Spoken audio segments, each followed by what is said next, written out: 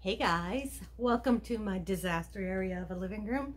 I am gradually getting myself sorted and organized and, doing the whole clean up the house thing, but if I'm not spinning, I'm outside. So, housework falls by the wayside.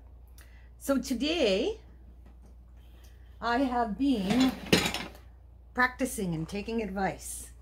So we are going to use my new blending board. We are going to use some Red Erie Silk from Collage Fiber Arts and some light yak roving from Wool Interrupted. So this is super soft and squishy, and I think that this color blend is going to be freaking amazing. Now I've learned a couple of things. I've played with my blending board a couple of times. I'm still no expert. But thanks to some tips from you guys, my great subscribers, I think I'm a little better at it. So let's make some Erie Silk and yak roll eggs, and then we'll spin it up and see what kind of yarn we get. Because I'm curious to see. You're dealing with two extreme ends of the staple length, because you have your really long Erie Silk and you have your really short yak fiber. But if I spin it woolen, here's the theory. If I spin it woolen long draw from a roll egg, the silk should encase the yak mostly and kind of, yeah. Anyways, it might work, it might not. Let's try it. So I'll reposition the camera and we'll get working on the blending board. All right, I'm going to start with laying down some Red Erie Silk. This stuff is so pretty, guys. It's just amazing. I'm in love. Now, the first thing I learned is I like working sideways on my blending board. Don't ask me why. Just, me being me. Weird.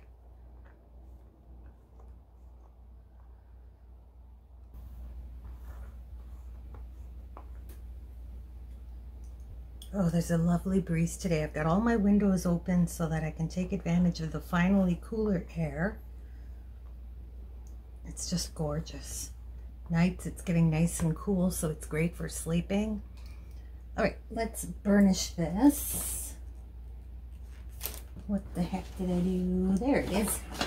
All right, so the best advice I got the advice that worked for me,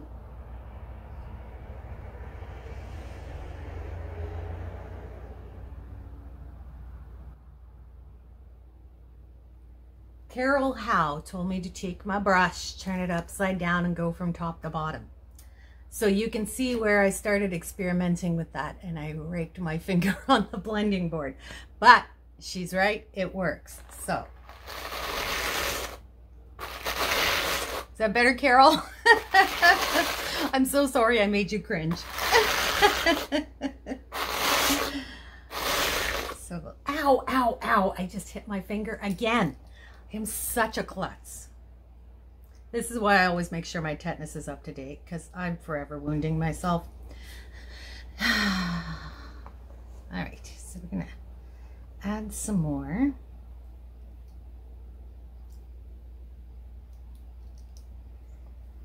I'm still not great at this, by the way. Just better than I was the first try.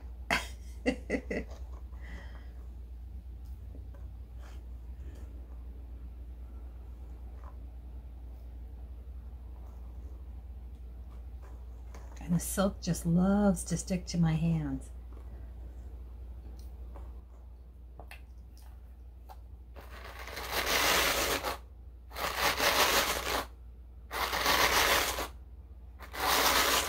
Just got to learn to change my grip on the brush and to not go too even with the board, or it'll slip and then I'll run my knuckles down the blending board again. All right, let's get a little bit more silk here. See, as soon as I lift my hand, darned silk. Why do you have to be so perfect and beautiful and sticky? All right, let's try not using a hand at all. Let's whip it on and drag it over. No, not working.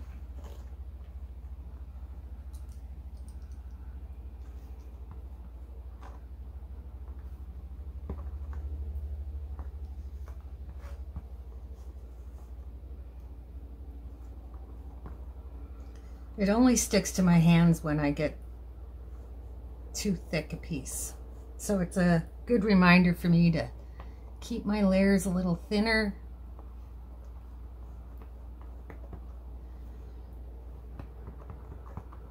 And tap them in more. There we go. All right, let's grab our brush, hold it near the top, and keep it angled a bit so I don't run my knuckles over the blending board.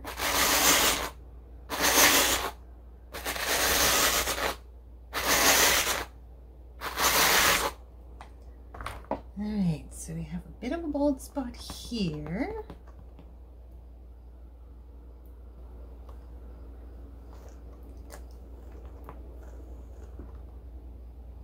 Bit of a bald spot here and here.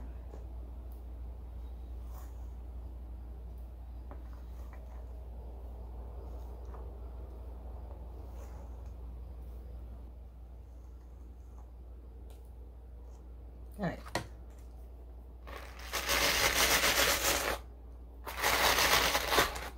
Oh, I just did it again. Oh, I am such a klutz. Ow, ow, ow. And it's always that same knuckle. I'm going to have to start wearing a bandage on that finger so I don't bobo myself all the time. All right, now it's time for some yak. Now, yak has a very short fiber, very short staple length, because it is just the undercoat of the big animal. So I'm just going to take a little bit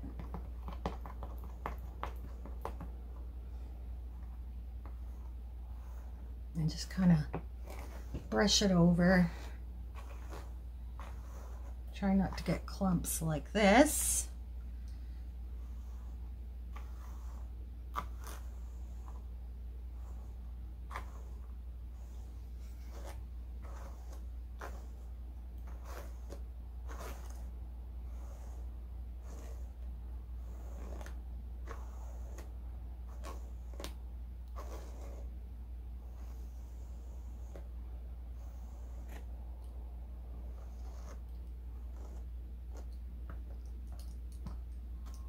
Get on there. And off. Ow! Then I jabbed myself under the finger. Oh, I'm having a grand day today, guys. I wonder if I move this up. I thought I could check my fingers more. That seems a little better for not rasping my knuckles across. Grab a little bunch again.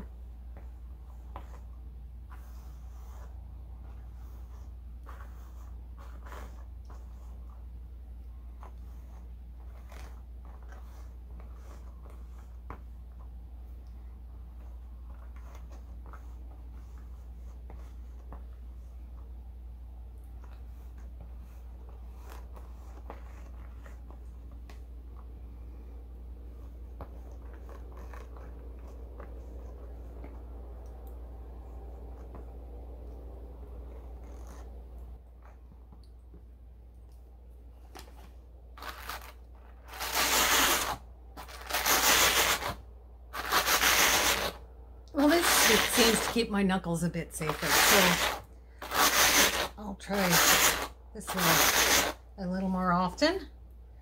All right, I'll grab another batch.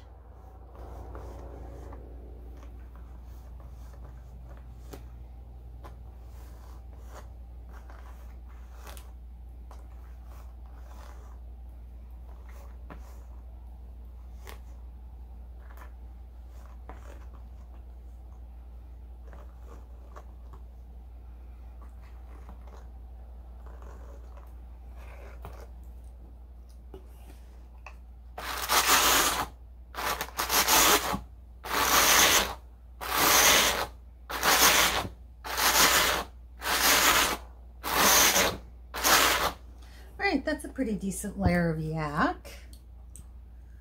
So now I'm going to top it off with some more silk.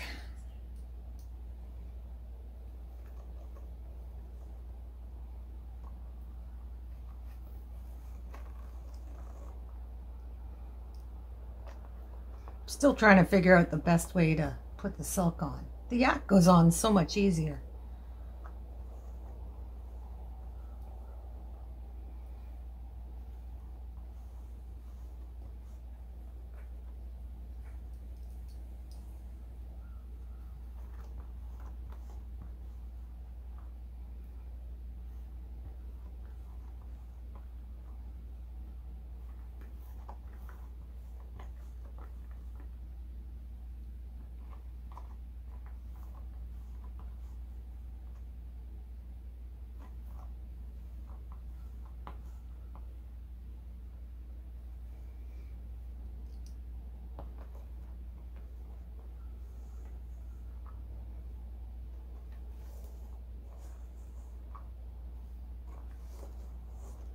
All right.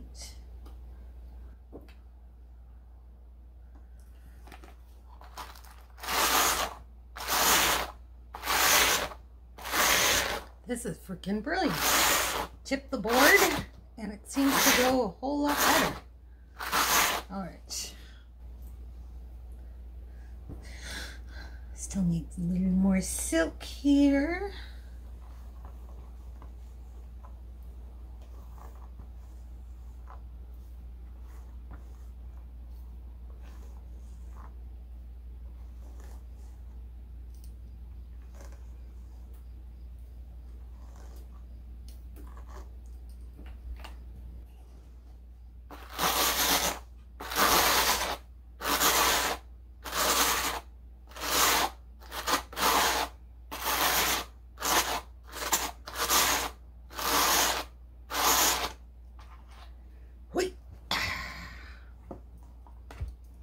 Got a lot off the end here. I'm just going to pull that off.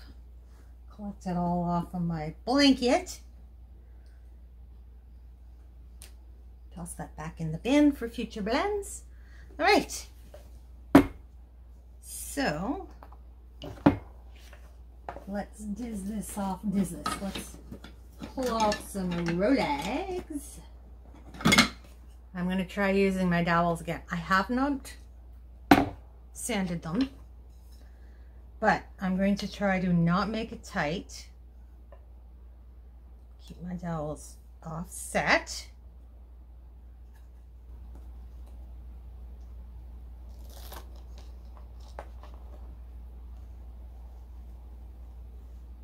Then loosen it up and wrap.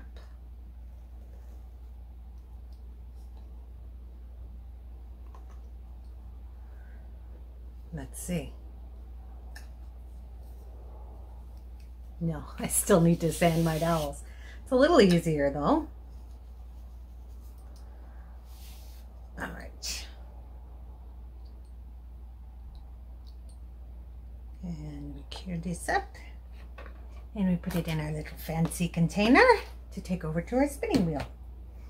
I'm going to swap these out for my knitting needles.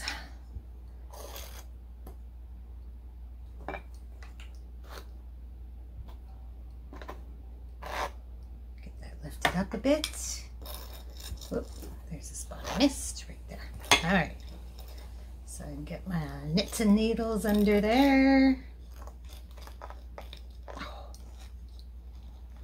All right, draft it out, loosen it off, then wrap.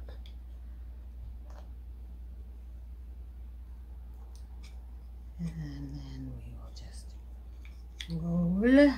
Rolling, rolling, rolling, rolling, rolling. What?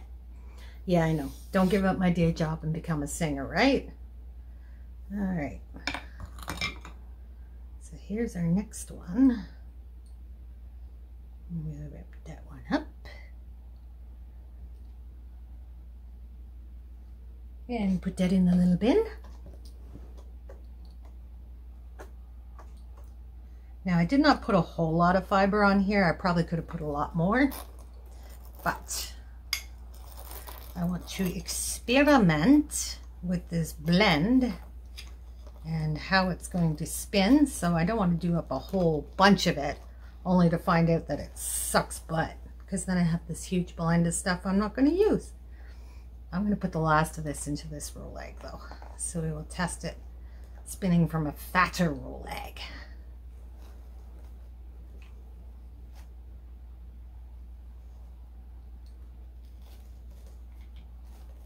Just spreading out that silk a little bit.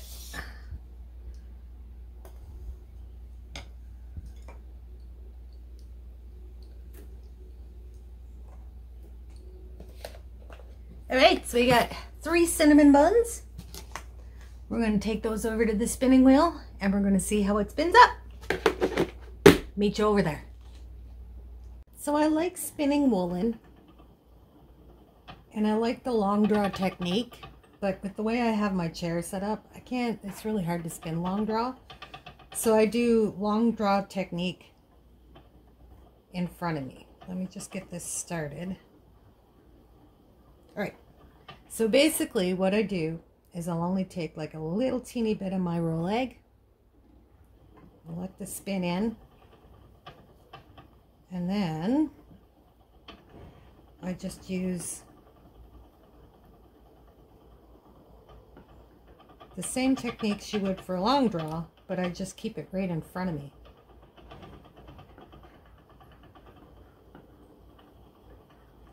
So basically just use a little teeny bit of your roll egg, which can be tricky with silk because it's such a long stapled fiber. So if you have a spot that's like really stubborn, you can just untwist and draft it out.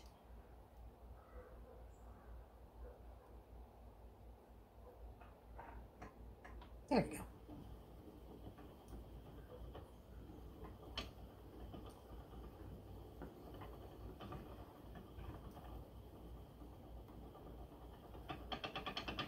Just let it grab a little bit ahead of your hand.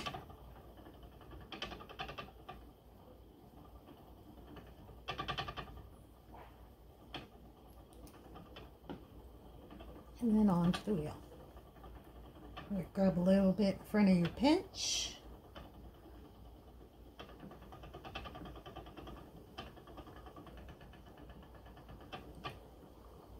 And then onto your wheel.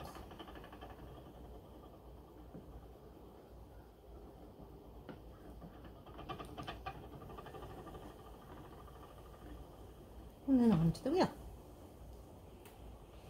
I see I got way too much in there.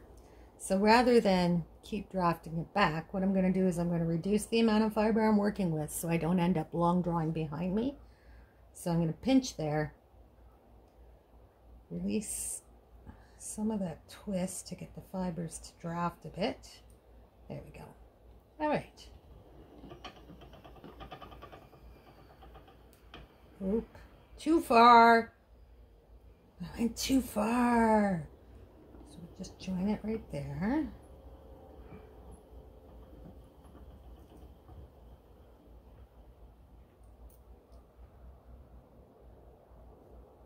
That little clump of silk is just being a pain in the butt.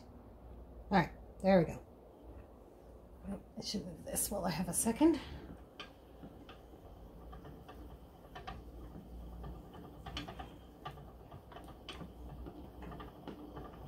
Alright, just let a little bit of fiber out. That's far enough. So if you have back or shoulder problems and doing a long draw is too hard, I find that this is a good alternative. You're literally just doing a long draw in short form. I don't know, I guess you could call it, what was that they used to teach for secretaries? Dictation. This is like Dictation long draw.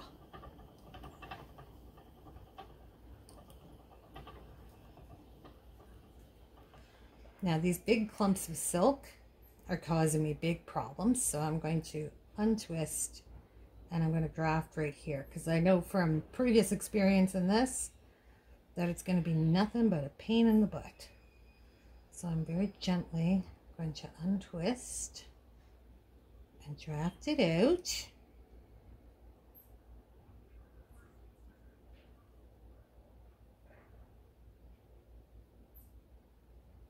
Oh, come on.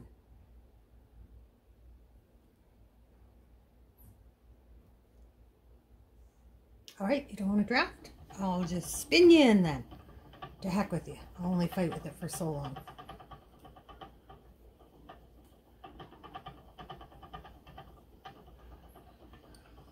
Now just use your fingers to stop the twist. But because these fibers are so long, sometimes they just won't draft. So we'll just manually draft them out. And then hold it here, otherwise it's going to fly apart. There we go. So just let a little bit of fiber out between your fingers. Draft it out. Add your twist onto the wheel. Just a little bit of fiber out between your fingers. Add the twist. And then onto the wheel. Just a little bit. Oh, it wants to take a big chunk. Okay, so my roll egg is starting to chunk up. So I'm going to draft it out a bit. Take out any of those big clumps so that when I get to them, they're not going to be a pain in the butt. There we go. Here we go again.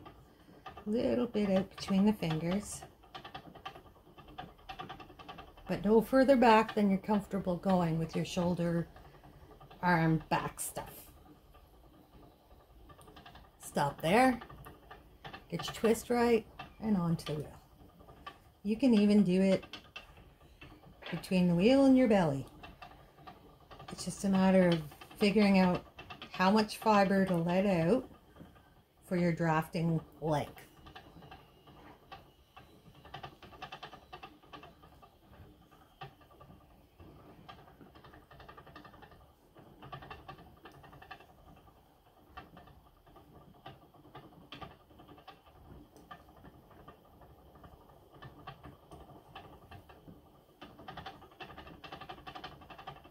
So you're doing like a woolen long draw, but instead of pulling back, you're pulling forward.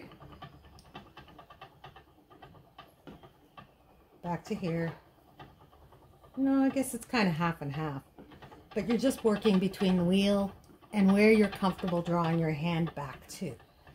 So with some practice, you can get just the right amount of fibers to work with. And then you can spin woolen long draw that's not long draw. It will be probably a little futsier because normally what I would do here is, now that I've got this at the right width, but this isn't drafted to the right size for my single, I would normally draft out more fibers to loosen that twist to allow that to draft out. Since I'm not going back any further, I'm just going to loosen the twist here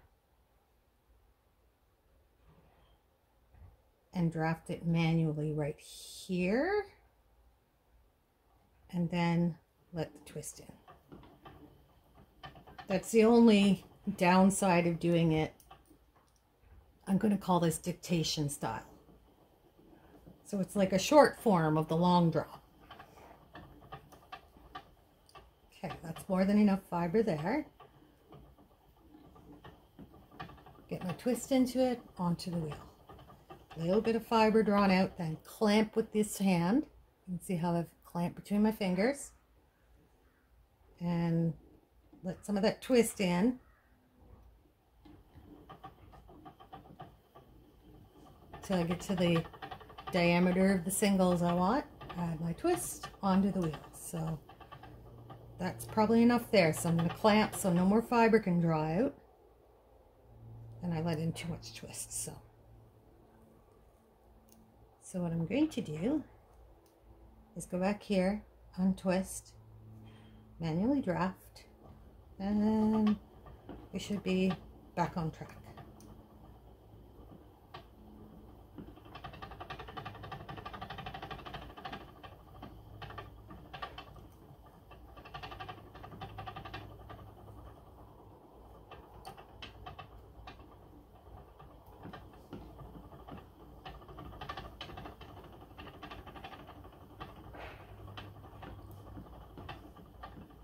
All right, I just wanted to discuss that dictation version of the woolen long draw, and now I'm going to finish up. So I chain plied up the Erie Silk and Yak roll eggs, spun them up woolen long draw, and then just chain plied them. And I haven't washed it yet, but here's the results.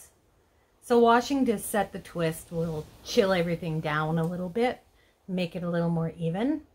But I think it's very pretty. The colors are so warm together that I think it would make a fabulous like winter scarf or a hat. I'm thinking scarf because this is so soft that there is no scritch. You can wear this like tucked against your neck and you will never get an itch out of this. Not a one. I mean, it's silk and yak, but it will have like zero memory. So however it drapes is how it drapes. There'll be no like spring back or anything with this, but it is quite lovely. And I think that my blending board skills seem to be improving a bit. Which, I mean, really, they can only go up. I'm pretty sad with the blending board, but I'm getting better, and I'm only slightly wounded. So, that's my yak silk. I still haven't decided if I want to blend up the rest of it and spin it this way. I will probably leave this, maybe wash it, let it dry, leave it aside for a day, at least overnight, and then revisit it again tomorrow or the day after and see how I feel about it then. Because I often find when I'm working with a project, when I'm done, I'm so sick of looking at it that I'm just like, that's crap, throw it away. And then I look at it, you know, a few days later and I'm like, why did I think that was horrible? It's fabulous. I want to do, you know. So I think for now, I will let it rest. I'll wash it, hang to dry, let it rest, and I'll revisit it in a couple of days and see if that's what I want to do with the rest of my fibers. So that's it for today. Thanks so much for joining me. If you like this, do the stuff down below because I do stuff like this all the time. Thanks, guys. Bye.